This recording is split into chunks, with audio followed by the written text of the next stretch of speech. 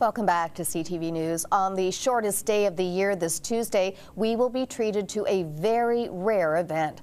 For the first time in over 450 years, a total lunar eclipse will take place on the winter solstice. Joining us now via broadband from Montreal with more on the upcoming celestial display is astronomer Andrew Fazekas. Thanks very much for joining us. My pleasure. All right, first of all, what is a lunar eclipse?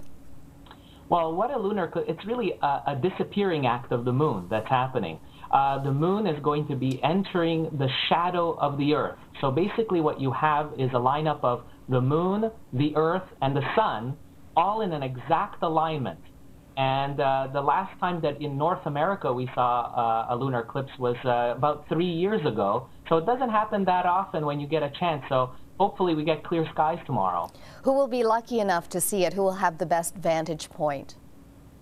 We're here right across Canada. We're so lucky to really be perfectly positioned because North America is going to have a front row seat because it's happening right in the middle of the night when the moon is going to be at its highest in the sky. The skies will be in the darkest.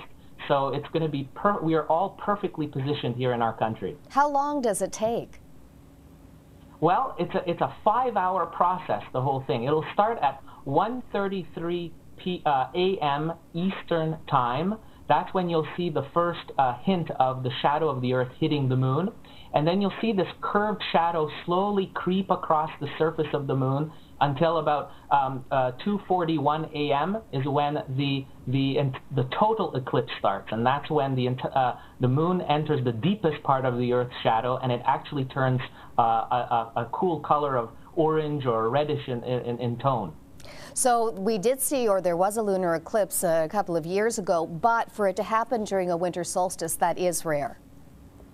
That indeed is a very rare event. In fact, that last time that a winter solstice coincided with a total lunar eclipse was 372 years ago in 1638 AD. And so it's a really rare event to have the two coincide like this.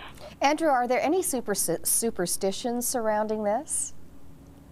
You know, there's a lot of cultures that really had a lot of superstition related to eclipses. Most of them were actually quite bad omens that were associated with like a demon eating the moon, especially since the moon turns a reddish, orangish color. And so that was quite frightening to a lot of ancient cultures. But of course, today we just enjoy this amazing celestial disappearing act. And unlike a solar eclipse, this can't do any damage to your eyes, I would imagine. No, it's perfectly safe. It's very user-friendly, this event. And the only thing is you want to stay warm. You want to stay warm at this event because it's in the middle of the night here in winter. It's very cold. So, but it's so convenient because you can even watch it from your bedroom window looking high up in the evening sky. And if there's one time that you want to get up and set your alarm clock, it's probably 3 a.m. Eastern Time, so that would be midnight Pacific. That's when the moon will turn its darkest red color. And that would be on Tuesday? That's right. So 3 a.m. Tuesday morning Eastern Time. So that would be equivalent to midnight Pacific. We don't want people starting at 3 a.m. tonight and assuming it's going to happen. They'll have quite a weight on their hands. All right, Andrew, right. Great to talk to you as always. Thanks a lot for this. Clear skies. Good stuff.